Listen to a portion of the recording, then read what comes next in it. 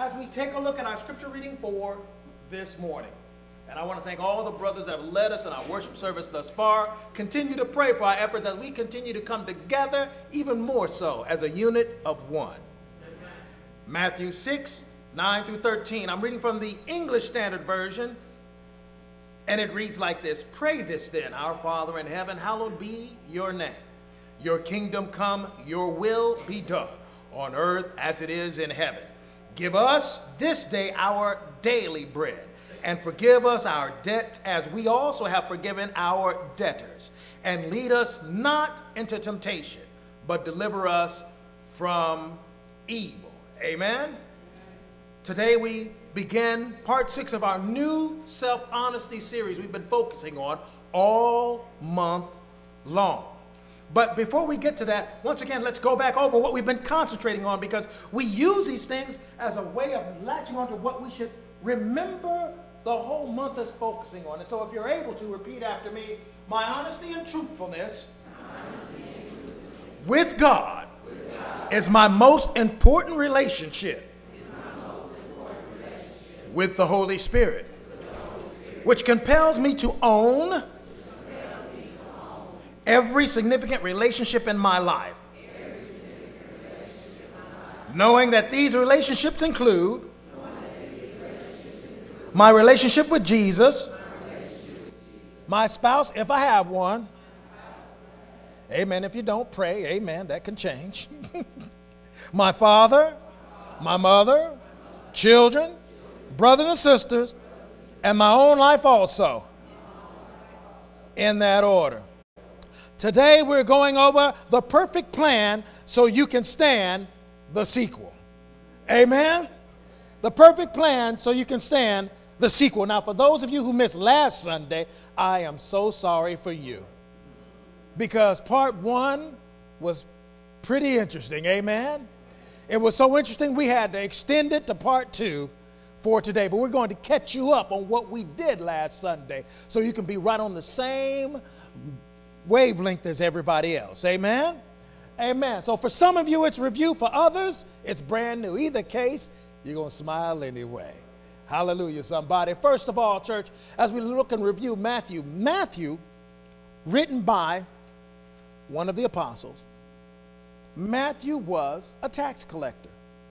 Matthew was not a good guy. Matthew was a professional leg breaker. Matthew was the guy who would say, you better have my money or I will break your legs. And if you have my money, I might still break your legs. Amen. That's how Matthew used to roll back in the day. Because, see, tax collectors were your least favorite person in the entire Jewish culture, because they were low-down people.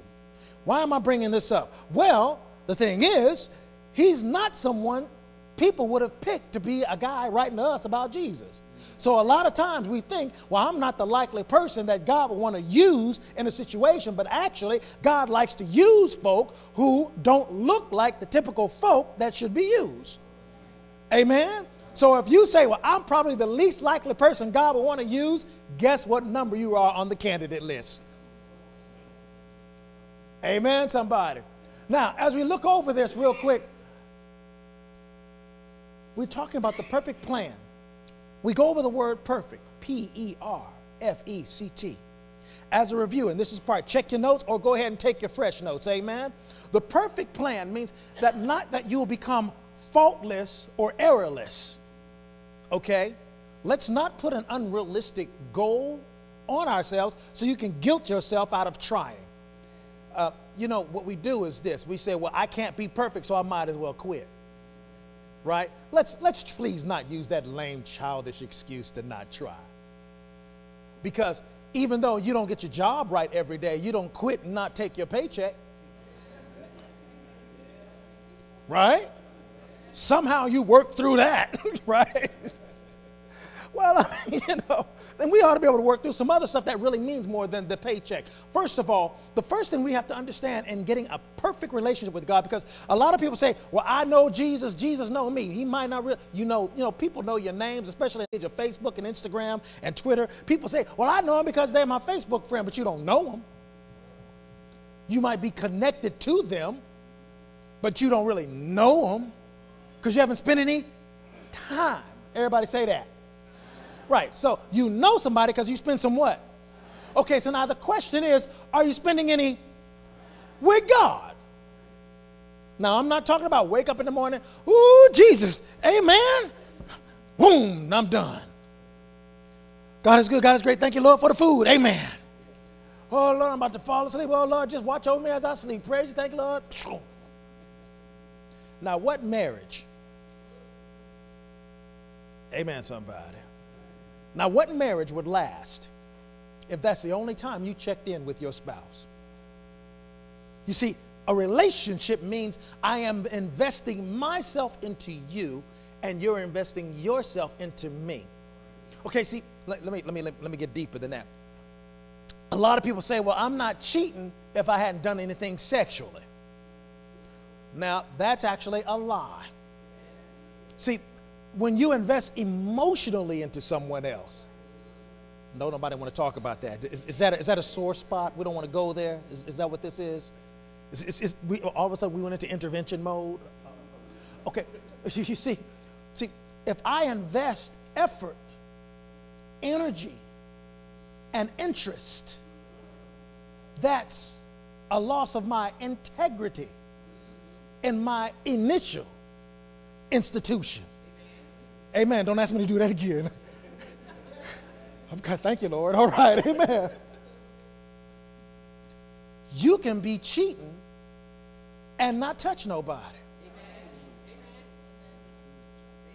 Because if you're spending time away from home, those who have ears, let them hear, and investing in time, I mean, you're doing timeshare somewhere else, then you're cheating. So now, the question now is, then are you cheating in your relationship with God? Because if you put the time, the quality time, now sisters understand the concept of quality time. Please raise your hand. Oh, okay, so let me speak to the sisters real quick. Sisters, so your quality time means that should his attention be distracted somewhere else? Okay, let me ask another question, sisters. Quality time means that the football game should be going on in the background. Okay, quality time is he should be hammering and banging on the car while he's spending the quality time with you. In fact, he should even have his friends in the room with him and they kicking it and all that, but that still should count as quality time. And so God is saying, no, your TV time don't include me. No, your phone time don't include me. No, your job time don't include me. No, hanging out with your buddies don't include me. I want the same quality time that you want, brothers. When you want quality time with her, you don't want to spend quality. Well, let me ask you then. Brothers, all brothers that understand quality time, raise your hand. Brothers, you better raise your hand if you're married. All right. I'm trying to help you out. Now, brothers, is quality time you sitting at the mall watching her shop? Oh. What a participation congregation, amen. So, we understand quality time when it comes to us. Now, should not the Father be deserving of quality set aside, scheduled, precious, don't interrupt it unless somebody has died time? All right. Praise God 7 different ways in the morning when you wake up. Praise him for his creation, Elohim. Praise him for his grace and his mercy. Praise him for being a protector in your situation. Praise him for being a healer when you were sick, whether it was physically, mentally, or financially. Praise him for the things he's given you in your hands. Some of y'all drove up in, I didn't see nobody come up here in a cart and a buggy. Amen? If God gave you a hoopty, praise him for your hoopty. Because your hoopty might be better than the new car, because at least your hoopty don't have a monthly payment. Amen. See, there's a blessing both ways. Amen. Don't envy what somebody else have. You don't want the headache that probably came with it. Now, secondly, examine your spirit. your soul, your body, and is it in God's will? Your spirit is your real you. Your soul is your personality. You can be spiritual and be an ugly acting person anyway.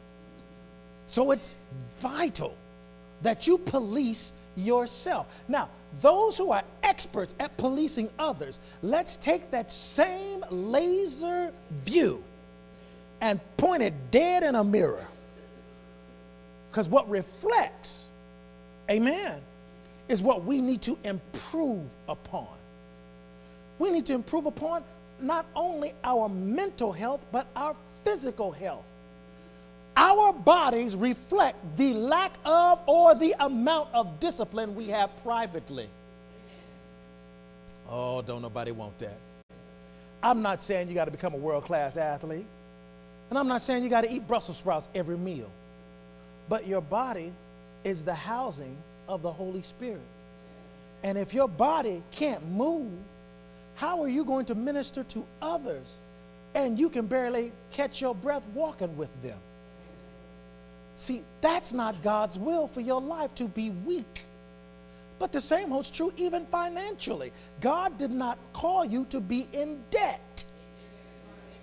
How can you be a blessing to someone else and you can't pay your light bill? You didn't want that either. Amen. Here we go. Request from God your needs, desires, and wants. You've got to request it. Closed mouth. Okay, amen. F, forgive self and others with God's forgiveness. I have to work on this because I have a problem. I have to work on forgiving myself too.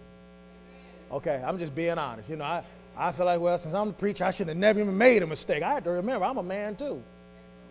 Okay? So you step on my foot, it's going to hurt. Right? I'm going to get over it quicker. I should. Amen? But it doesn't mean it didn't hurt. Okay? But we have to forgive ourselves and others. E, equip yourself against evil with the whole armor of God. You have to realize that every day is a spiritual battle. And Satan wants you to lose. And I'm going to be honest.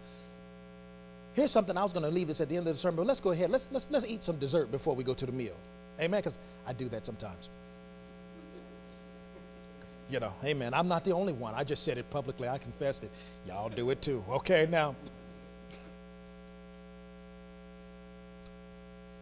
Equip yourself with the whole armor of God, because here's the only way you lose the spiritual battle.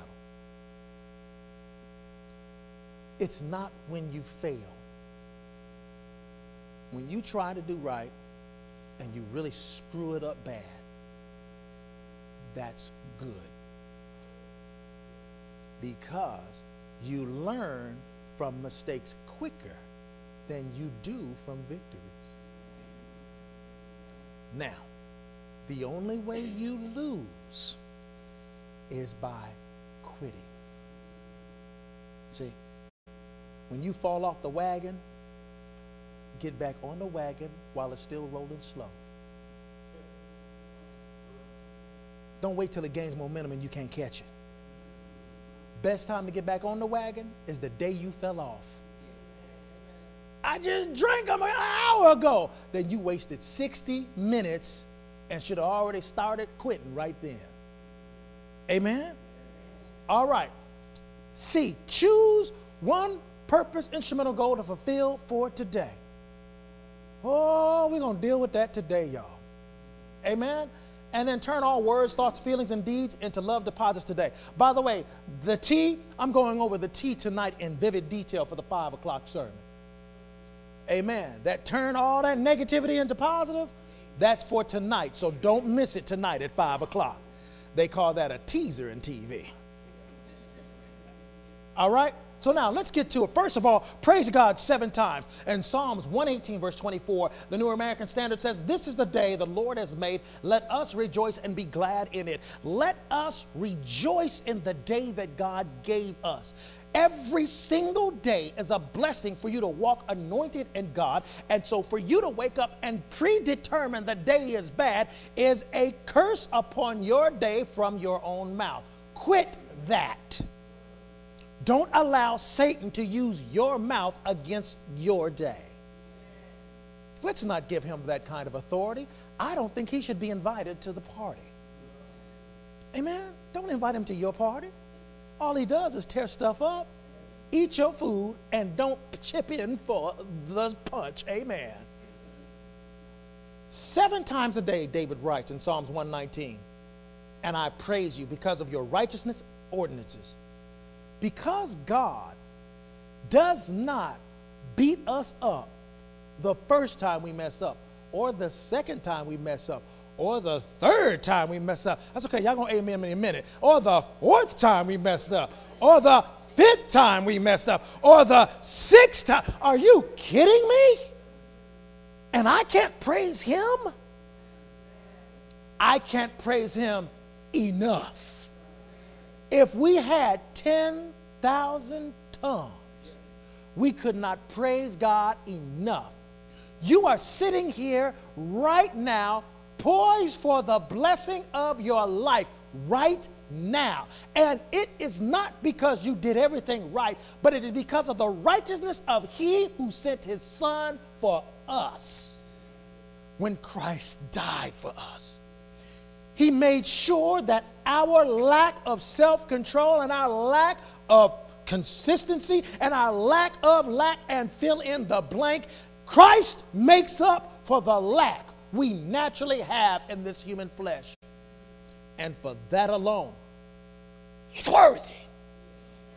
For that alone, he is a God that you should have the most utmost loyalty to, and realize that every single day I walk in the power of hope instead of the dismal idea of despair that I can never get it right. The minute you say I can never get it right, you are allowing Satan to have a place at your party. You know all they do is eat your food. Don't even chip in for the punch. Oh, amen, somebody. See, you've got a spirit. That's who you are. But not only that, you have a soul. And you live in a body. You are triune in how you were created. God created you in his image, not because of arms, legs, heads, and hair and all that, because God is God the Father, God the Son, God the Holy Spirit. That's who you are. So you are you in flesh, you in spirit, you in soul. Father, Son, Holy Spirit, spirit, soul, body. You are in the image of God.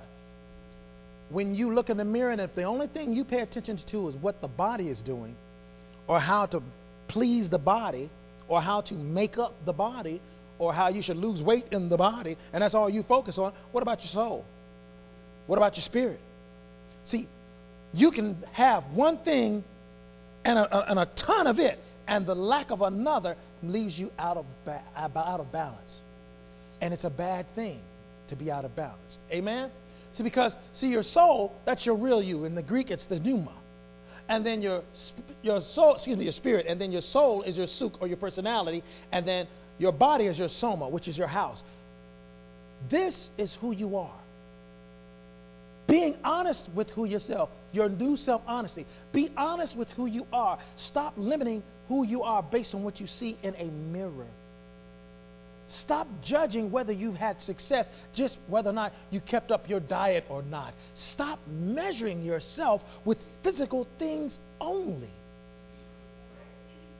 You are bigger than trying to look like an image you see on TV or on the internet or in a magazine. You are God's son or God's daughter.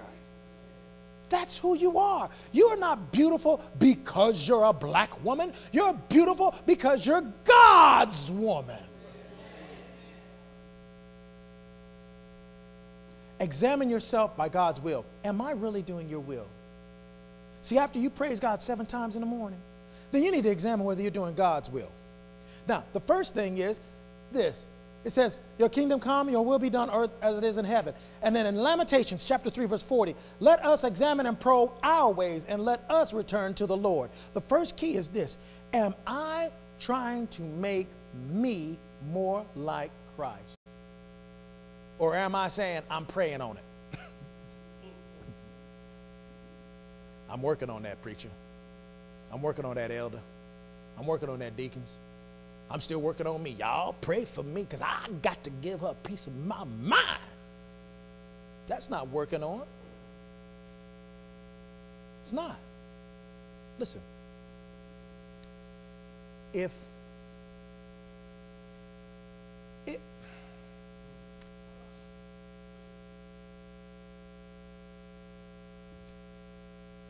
you weren't great, greatness would not be expected of you. If you weren't the great woman and man of God that God really called you to be, God wouldn't even put people around you that's asking you why you ain't at church. You understand what I'm saying? If you weren't, if there wasn't an entire nation awaiting for the message of Christ to come through your mouth, not mine, your mouth, because the calling of God is on your life today. And you act like it hasn't been. You're acting like, well, if I go to church, that's my calling. No, that's your duty, privilege, and you ought to be thankful for it. Your calling is going out to tell somebody how God brought you out of the pits of hell and put you back in your sane and right mind, despite how many ways you tried to go crazy. And almost did it. Amen, somebody. But if greatness wasn't in you, greatness wouldn't be expected of you. I'm not scolding you. I'm letting you know what is before you is beautiful and bold and to bring glory to Him. But it cannot happen with you volunteering to act like, I don't know what to do. 2 Corinthians 13, it says, test yourselves to see if you are in the faith. Examine yourselves. Everybody say yourselves. Or do you not recognize this about yourselves, that Jesus Christ is in you, unless indeed you fail the test. The R part is request from God what you need. Philippians chapter 4, verse 5 and 6. Let your moderation be known unto all men. Oh, this is the King James Version. Amen.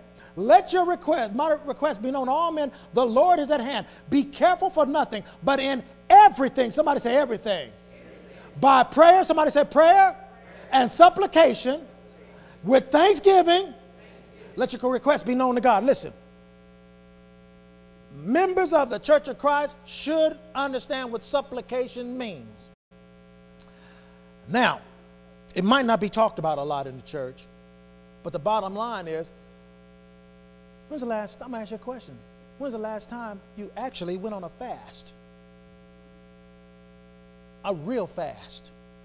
Now, those of you who have health problems, you have to still take your medicine, and you cannot exclude meals that you have to have. Amen now. So if you're a diabetic and you have to eat a certain amount of sugar, you eat that certain amount, and you fast outside of what you don't need. All right? Let's make that disclaimer. Amen? All right? But now a fast means this. See, what you do when you fast, you condition your body. Okay, fasting is important because Jesus says you don't have to fast while he was there, but he says you will have the chance to fast when I'm gone. Well, he's gone. Holy Spirit is here right now. Your chance to fast is now each and every day. You don't tell me when you fast, and you should wash your face and wash your head, and you shouldn't look like you suffering from hunger.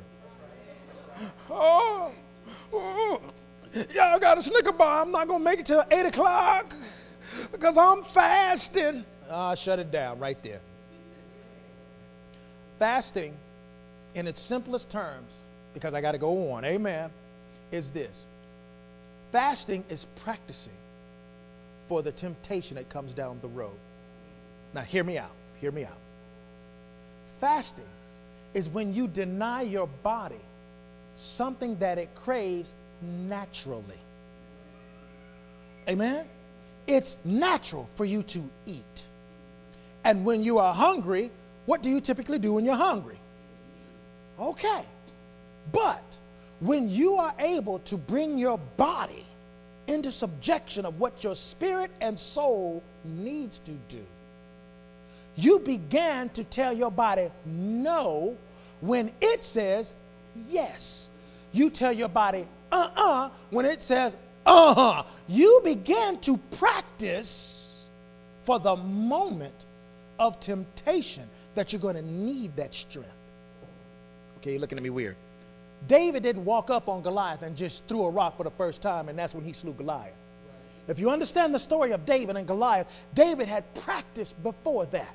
And he had told King Saul, he says, King Saul, this uncircumcised Philistine, he says, I tell you what, I killed the lion when the lion came up against me with my sheep. That means David got used to swinging low. And then he says, when a bear showed up, I killed it. So that means David was used to seeing something with big size come to him and try to threaten to kill him. And he says, and this same Philistine, although Goliath was actually from Gath, he says this same uncircumcised person that has the nerve to challenge the army of the Lord, he'll fall before me the same way. And some historians say that when David came up to him, when Goliath began to taunt him, he said, what am I, a dog? You come with me a stick and a sling? And some historians say that David did this, and David came to Goliath and said, and you know what? I don't even need this stick for you. Why? Because he had practiced before the real battle came. See, when you can stop eating on purpose, then eating a diet, not a problem. Amen, somebody. Request made known to God. Jesus answered and said to him, have faith in God, for verily I say to you, whoever shall say to this mountain, be thou removed and be thou cast into the sea, and it shall not doubt in his heart, but shall believe that those things which he hath said will come to pass, he shall have whatsoever he saith. A lot of times I use the New American Standard, the Message version, but I wanted to use the King James on this particular point. Whatsoever he asks, if he asks without doubting, he gets it. When you go to God and you ask in his will, how do I know it's in his will? Well, let's just check the record. If you're praying for someone else's wife or husband, that ain't in his will. Okay. If you're praying for revenge, that's not in his will for you to pray for it. That's God's. Vengeance is mine, saith the. Okay, amen. So what you need to ask for now, I'm trying to get done. I might have to go part 3. Church, the prayer of all prayers is the one that a little old boy prayed to God about. He said, I'm a youth. I don't know what I'm doing. Give me wisdom to lead your people. And because that's what he asked God for, God said, because you weren't motivated by selfish means, and because you prayed for something that would help you serve me, I will not only give you what you asked for, but I will give you everything you didn't ask for. Because you didn't ask for vengeance on your enemies, because you didn't ask for wealth, because you didn't ask to be the biggest rock on the block, I'm going to make you the wisest of all men that ever walked the planet. And then years after you are gone, people are still talking. In fact, I just talked about him, and it's 2014, and God is still delivering on that promise to him. So how do we pray in God's will? Find it. Pray about that. Amen. What is your will in my life? Lord, what do you want me to do? And when God starts talking to you, you'll know it because you'll be your nose in the Bible, because that's how God talks back to us today. See, God gave us the Holy Spirit to speak to us, but we can't hear him if we don't know his vocabulary. Amen. And then we have to make our requests known to God for your needs, because if not, how you know you need God if you don't ask for it? You might think that you did it all yourself. The F part is forgiving others as and yourselves. It says in Matthew 6:12, and forgive us our debt as we've forgiven our debtors. For if you forgive others for their transgressions, your heavenly Father will also forgive you. It can't get more simpler than that. We have to. Listen. There's no reason for you to continue to hold yourself captive to what somebody did to you. Because every time you can't deal with being around them, you relive the pain that you suffered in their hands. Now, why would you want to keep rehearsing some of the worst moments in your life. Well, Brother Paul, you don't understand. That person took my virginity from me. That's deeper. That's something I can't recover from. Oh, yes, you can, because God is able to do exceedingly abundantly beyond all that you dare ask or think. But you don't understand. That person took my child from me, and my child is in a grave right now. Yes, but now you have a child that's already in heaven, and you got somebody to meet. Brother Paul, but you don't understand. They ruined my whole career. Now you think your career is ruined in this corner of the world, and you can't go somewhere else and start your career over. Brother Paul, you don't understand. I just can't. Okay. Fair enough. You win. Let's do it your way. You can't forgive them. Okay. Now, know the cost of your decision. I can't forgive you. So that means every time you walk around smiling, I think you're being funny. Now I got more on my head. Every time I see you prosper, I'm wondering, God, why you let them prosper and I'm not prospering? Now you're mad at God. Then every time you see them, they seem to sleep good and walk around with a pep in their step. And they walk by you like they ain't never done nothing to you.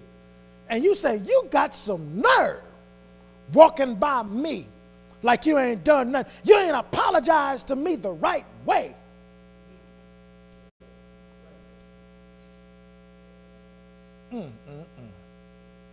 And you putting yourself through hell on earth.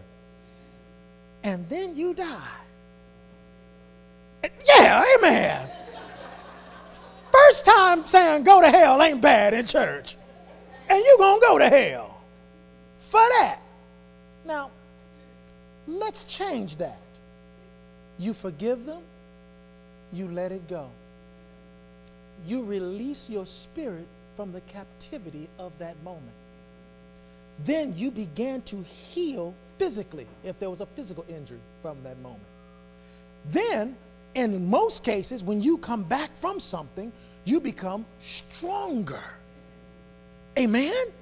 Because you now have the victory through God from that situation. And because you are stronger, you are able to hold fast better, and you might actually go from being on the B team to the A team as a result of your recovery. And not only that, now you're able to look at others stewing in the same mess, and you're able to bring them up as you go up. And then your life has a purpose from your pain instead of being crippled from your pain. And now you have a purpose of God, whereas you took something that most would have crippled and crumpled and died under, and now you are flourishing.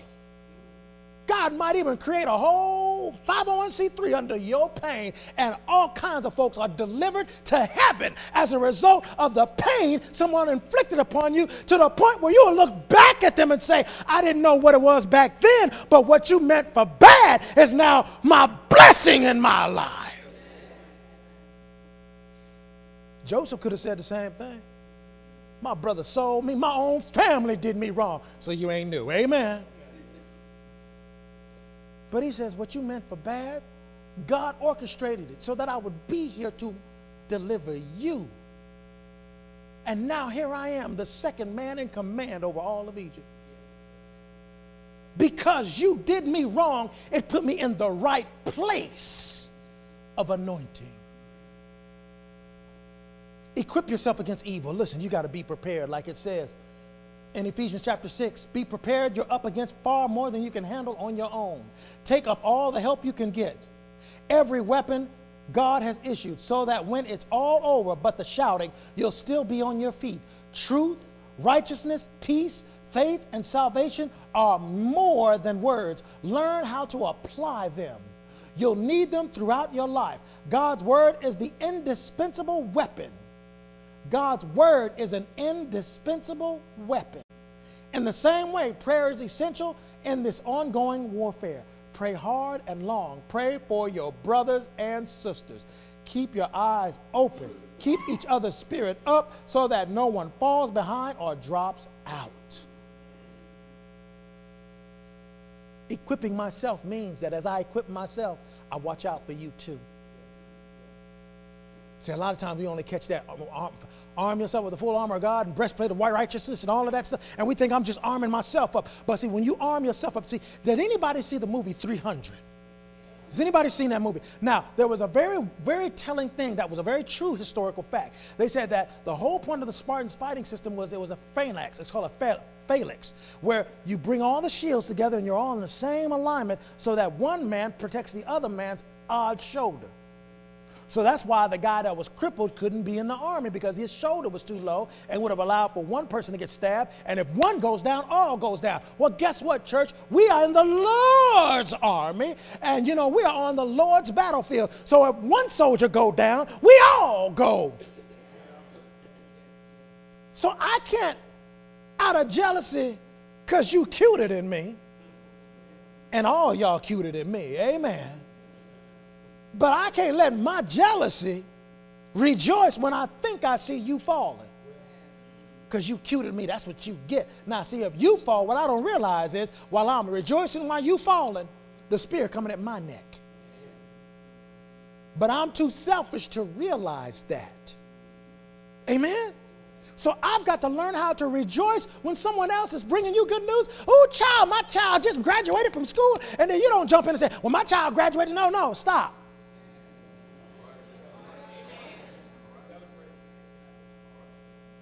Jump back in your cheerleading mode and cheer. Yay for your son. Yay for your daughter. Yay, yay, yay, yay, yay, yay, yay. Yay. Now, church, because the minute you start saying, well, you know, my child, you're competing. You're resentful. And see, it's a very subtle thing, but see, you got to realize how Satan works. Satan works in subtleties. It's a subtle resentment that you're going good, so let me one up you. If somebody said, my child got straight B's and your child got straight A's, shut up. And say, that's awesome. Maybe we ought to do something for your baby. Let's go get them some ice cream after church. So that not only you are happy for them, but I'm happy for them. So that when you come and celebrate, someone's going to be more apt to say, you know what? You was all right till my child was straight B's and your child got straight. Let me bring my child near your child. Because you got a pretty good child in that category, amen. Because, you know, kids, amen. And you say, hey, now we're building together. Your shield is up on my shoulder. Amen. And we protect each other with the armor of God.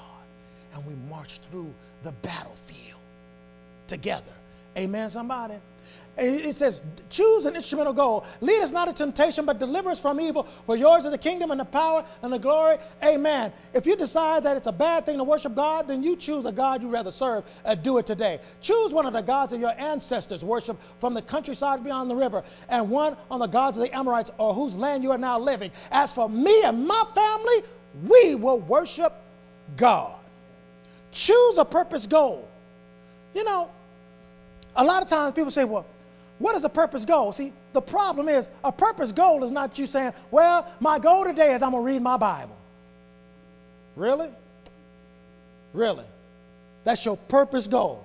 I'm going to read. That's a righteous thing to read the Bible. Yes, but it's expected. That's like eating. You're supposed to eat. You won't be able to walk around. That's not a goal. That's an expectation. A purpose goal is when you get up and you do something for somebody else. You see, we intend to exist in a very selfish vacuum in our faith.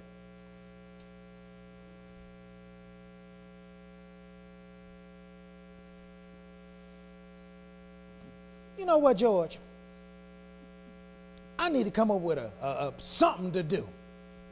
You know, Dietrich, I mean, I'm ready to do a Christian thing, but you know what? I don't know what to do. I mean, I could do something for the hungry or the shelter, but I mean, what do? You want to make sure people are sincere. Here you go. Coming up with excuse number one, excuse number two. Okay then, but then what could I do that could be a goal that's a good thing on behalf of God that can legitimately help me become a better person? Dietrich, give me one thing that I could do that the church does in the community. What is it? What is Hope Works?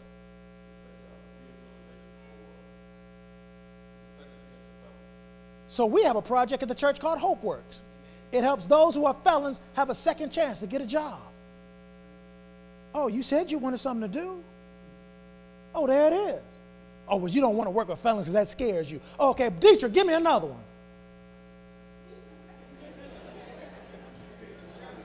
Families in transition. Families in transition. What is family in transition?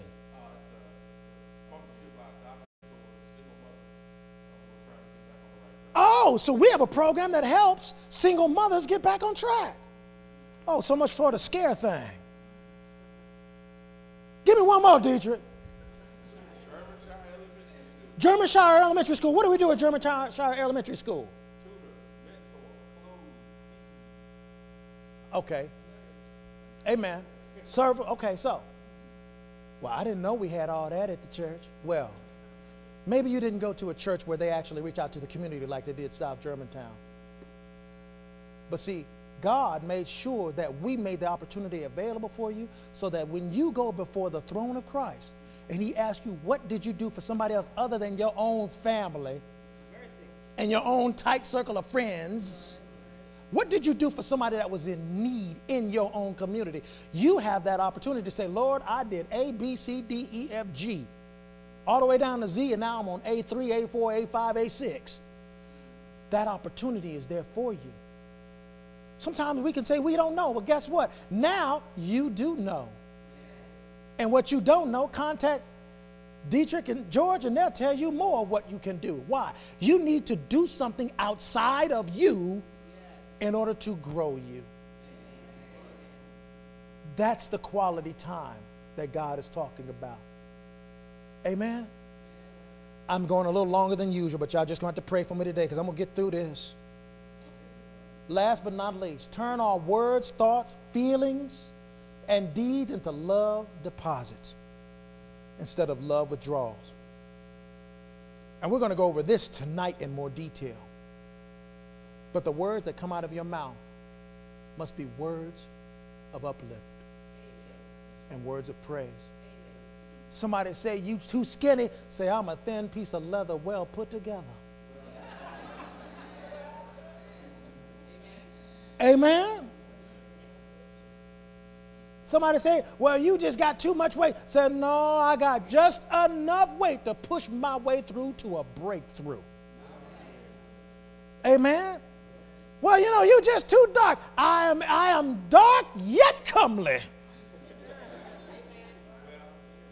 Well, you just red. I said, yes, I'm red because I got the blood of Christ all over my face. You got to stop letting you put you down. You've got to realize that God is in the midst of all that you do.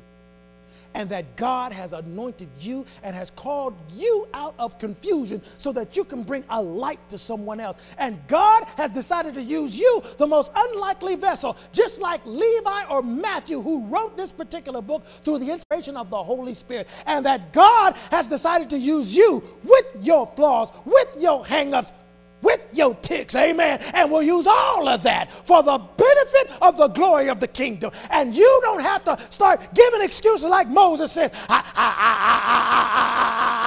stutter, Lord, I can't do it. God will put Aaron next to you and say, I got somebody to take care of your stuttering. And then even if you got to build something you got no experience of building, God can take somebody like Noah and build something that is still standing today, no matter what it is.